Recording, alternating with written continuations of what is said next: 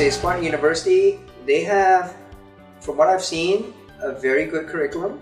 The teachers are experienced, they're enthusiastic, they actually want to help their students. I've walked into many of the faculty members when they were in their offices, and they were always engaging students, so that's very encouraging. I think the students are very motivated, and they all want to learn.